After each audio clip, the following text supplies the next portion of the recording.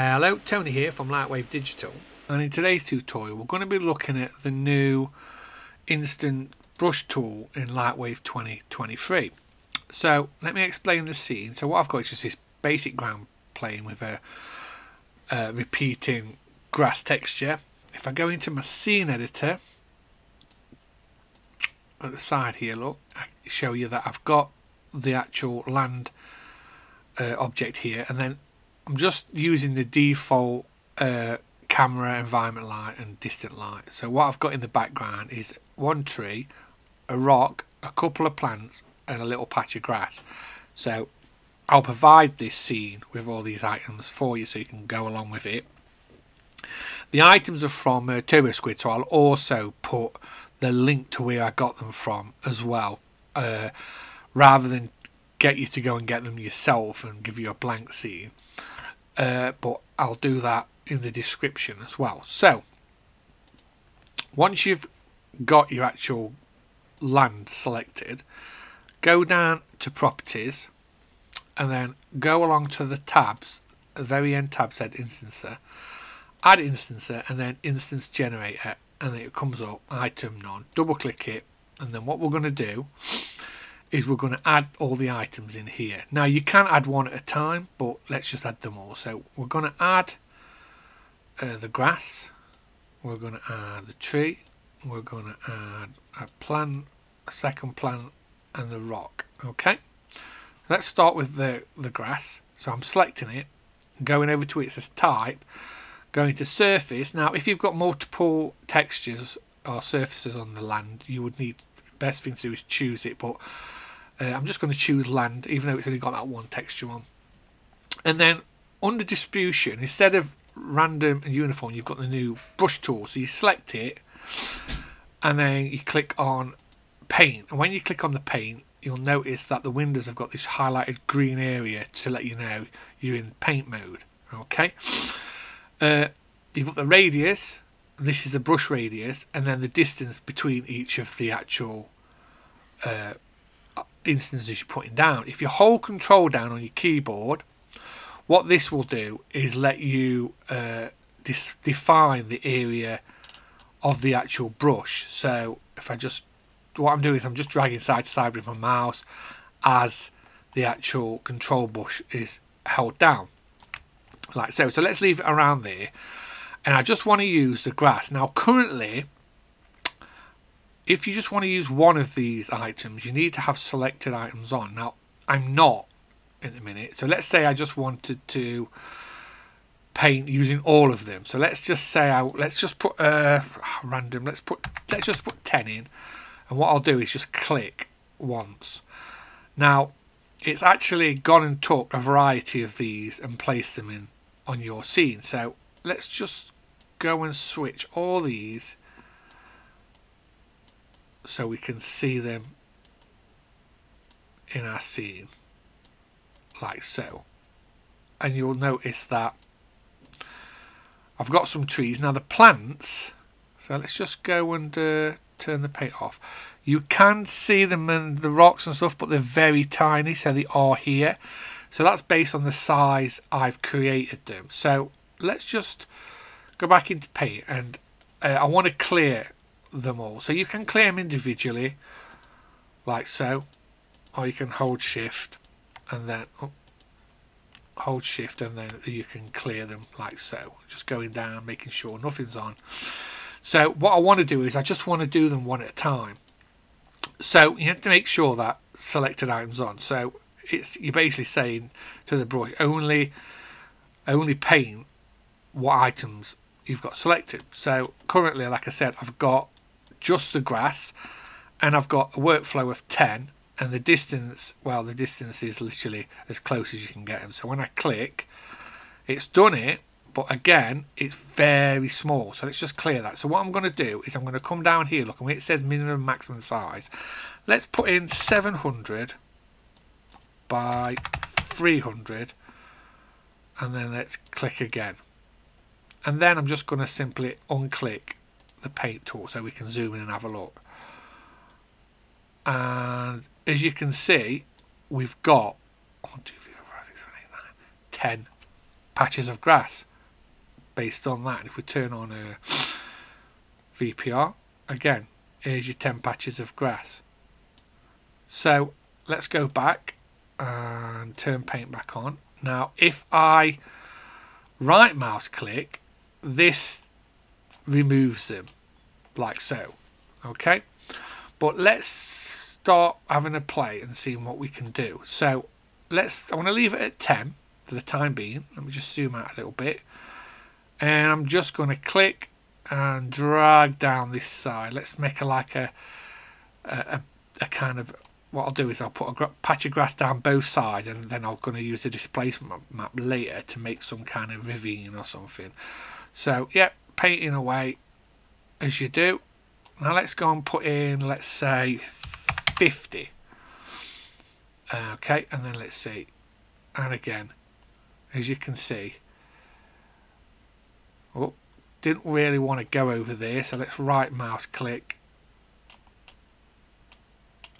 and remove these here. Look, so I don't really want these here, so they're more in a line like so.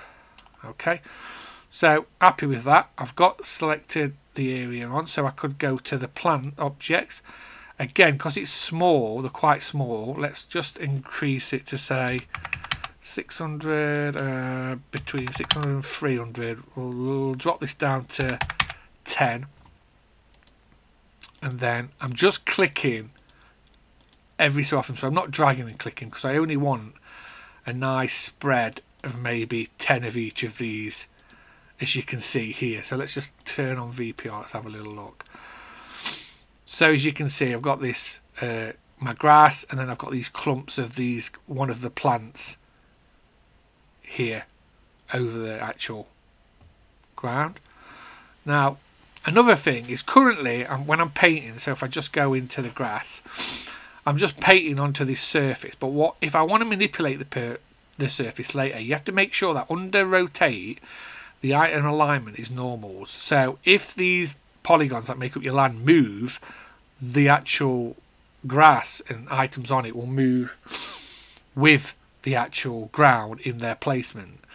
So you need to make sure you do that on all of them. So again, otherwise they're just not gonna be in the right place. So let's just, while I remember, tell it all of these to be on normals like so. Okay, and again, so now let's do maybe plant 2, which I can't even remember what it looks like, and let's put a little bit less again, maybe 5.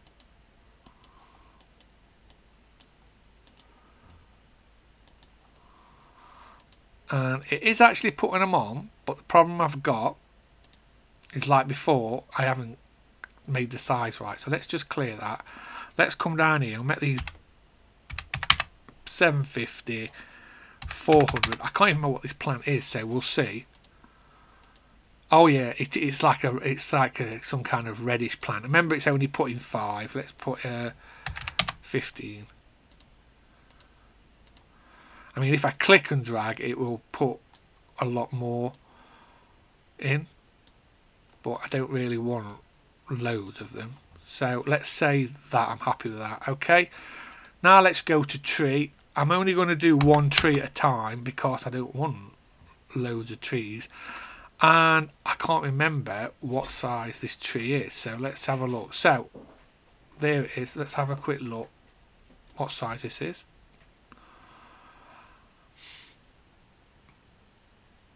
That's okay, I suppose. Let's vary the size a little bit. Now, something else that's important as well is something that you have to remember is with these objects. So if I just go into my dope track, if I just, let's go to my grass a minute. Let me just turn the actual grass on and have a look at the original grass. Now, the instances of an object, brush the objects that you're brushing onto the ground using the pivot point positioning. So if your pivot point was centered, so for instance, if you centered it in Model It and it was in the center of this grass, the bottom half of the grass is more likely to be under the ground. So what you've got to do is make sure that if you're painting this, so I'm sure I've got some that aren't like that. Yep, so they're actually, looks like I have actually changed it, but I remember the first time I did it, they were in the middle, so I was like, why is half of my stuff just under the ground? And then I realised, oh, that was clever of me. Let's just check the tree. So again, back over to the tree, paint, and again, you can hold control. I mean, I've got quite a big area of influence here, and I haven't really told the trees to be, they're all the same size. So let's say it to be, we'll leave it at 100, let it go anything up to 600, because I have no idea what that will do. Okay, yeah, I think that's probably too big. So what I would do is, let's clear that. Let's make it 200. We'll tell it to do 5 trees, and we'll put a 1 in the distance. So it's doing it, but I think we need to make the brush area a bit bigger. And obviously, we met, like most things, the tree and the actual grass and stuff, some of it, I mean, like I said, I've got it from so currently I'm just clicking, I've got it from Turbo Squid, and some of the polygon sizes on some of them are quite big. So again, and I've got here to help it, if your computer's fairly slow, my suggestion is that maybe for why you're actually painting the actual instances, is maybe just have it on boundary box and colour your boundary boxes just to, and then test it after, just because it's just gonna use a lot of your actual computer power to do it, and it'll be a bit sluggish, where now it's not sluggish at all. So, and they've each got their own little colour look, but again, then you can kind of turn on VPR and have a look at so far what you've got going off with the brush and the instancing, like so. So again, just going back to it, remember that when you're painting, if you've got multiple objects, to have it on selected items. If you don't have it on that, it will try and do all of them in one kind of area that you're defining. I would definitely decide on the radius based on what you kind of want to do. You'll notice that where it usually says instances here, when you go onto the paint brush tool, it does switch to flow, which is really cool. And again, the distance is the distance between each of the actual instances. But like I said, with grass, I decided it as 0. I'm guessing if you put it as a minus, they'll overlap. Make sure under rotation you've got it on normals. And again, if you're not working to real world scales, I just dragged these in. I've resized a few of them, but I haven't resized them to the real, what the tree really is in life. I've just, like I said, got them from Turbo Squid and sized them all up around the so the tree's the biggest one, and then the grass looks like it's about right. And then, but I haven't done them to real world size, which really I should have, but I just wanted to get this out just as quickly as I can, so people who are new to instancing or new to the brush tool can have a little go at it. So what I'll do is, I'm not going to go on too much with this, because there isn't that much to it. They've made it as simple as they can. That's the cool thing about it, the simplicity of it. This is like draft 1. This is the beginning of the Lightwave brush tool, in the instancing brush tool, and it's only going to get better, which I'm really excited to find out what more they're going to do with it. But one more thing what I will do is, let's go back to the ground, which I'm on. I'm going to go to properties. Let's go to the primitive tab, and let's do a displacement map just to see what happens. So under displacement, let's put procedural in. Now the problem I've got is with the ground level is it hasn't got a lot of polys. Really, I haven't gone and made it like a massive. I haven't really gone and made it that big. Do you know what I mean? So it's kind of up to you what you kind of going to load. I mean, I have actually got something I can use for this as well, but let's have a go at playing around with this, and let's just see what we can kind of come up with everything. Let's just bang in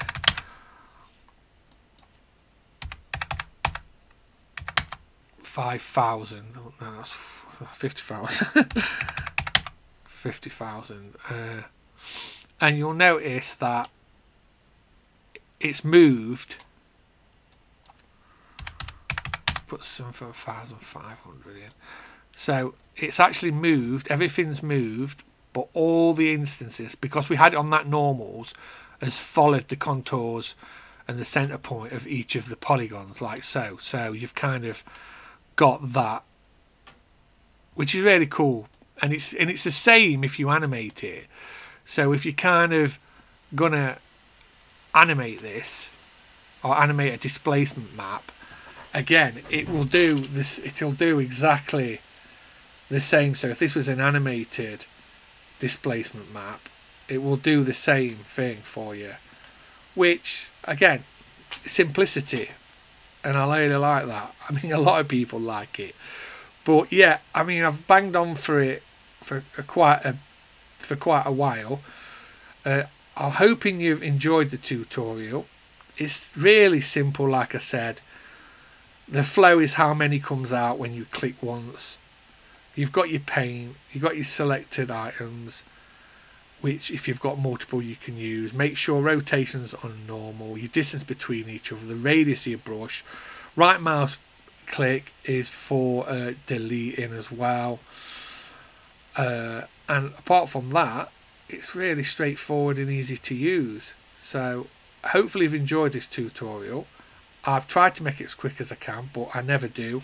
I always babble too much. What I'll do is I'll provide this contents directory to have a go at. I'll also play around with this, do a final one that you can have as well.